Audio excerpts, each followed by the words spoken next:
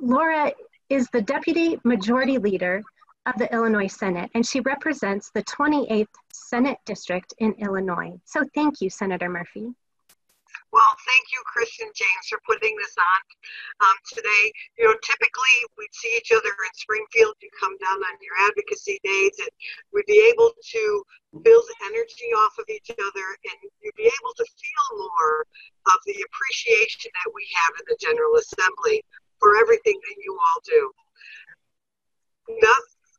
The impact that you have on people's lives and the changes that you have the opportunity to make are unprecedented.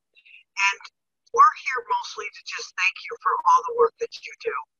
The COVID-19 new environment has caused so many new challenges, and what things are going to look like at the end of this all, we're not sure.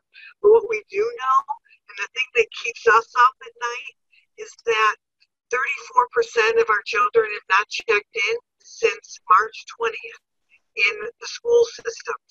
We don't know what's happening once that door is closed behind a child, and what that challenges are going to present to all of you as we evolve out of the COVID-19, stay at home, and beyond. So we just want to know that your efforts, want you to know that your efforts don't go unnoticed. They are extremely appreciated.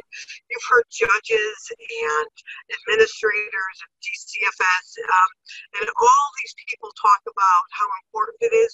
So you are the glue that holds this whole system together.